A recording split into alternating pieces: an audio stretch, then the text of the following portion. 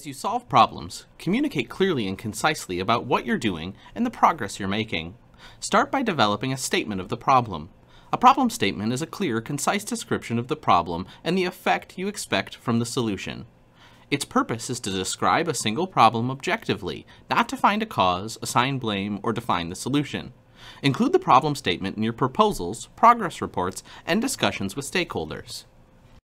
Let's take a look at the essential elements of developing good problem statements. First, frame the problem for your audience by starting with a brief description of the ideal situation. A problem represents a deviation from the norm.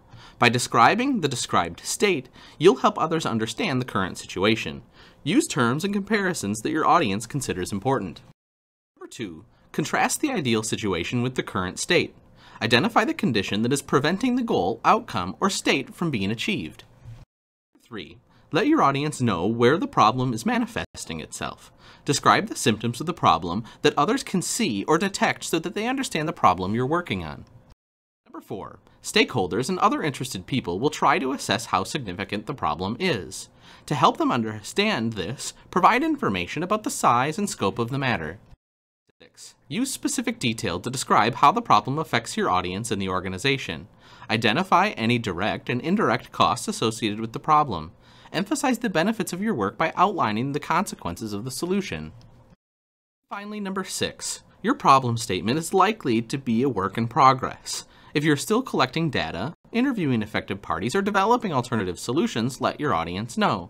Your understanding of the problem may change as new information becomes available. Now let's take a look at the do's and don'ts of developing problem statements. First, regarding your purpose. Describe a single problem. Don't address more than one problem at a time. Second, your audience. Provide a problem statement to decision makers, but don't give the problem statement to everyone. And finally, content. Describe the condition that presents the ideal situation, but don't offer opinions about possible consequences. Take a look at the rest of these do's and don'ts of developing good problem statements as you look to develop your problem statement.